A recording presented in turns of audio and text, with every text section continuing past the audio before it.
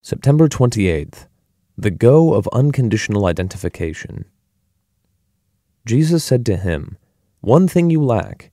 Go your way, sell whatever you have, and give to the poor. And come, take up the cross and follow me." Mark 10, verse 21.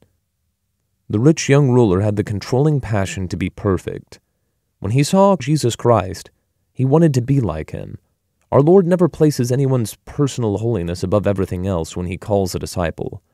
Jesus' primary consideration is my absolute annihilation of my right to myself and my identification with him, which means having a relationship with him in which there are no other relationships. Luke 14, verse 26 has nothing to do with salvation or sanctification, but deals solely with unconditional identification with Jesus Christ.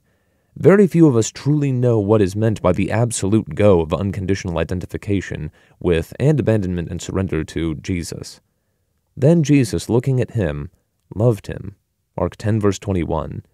This look of Jesus will require breaking your heart away forever from allegiance to any other thing or person. Has Jesus ever looked in this way at you? This look of Jesus transforms, penetrates, and captivates. Where you are soft and pliable with God is where the Lord has looked at you. If you are hard and vindictive, insistent on having your own way, and always certain that the other person is more likely to be in the wrong than you are, then there are whole areas of your nature that have never been transformed by his gaze.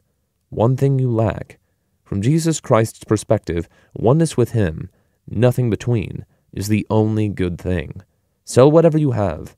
I must humble myself until I am merely a living person. I must essentially renounce possessions of all kinds, not for salvation, for only one thing saves a person, and that is absolute reliance and faith upon Jesus Christ, but to follow Jesus. Come and follow me. And the road is the way he went.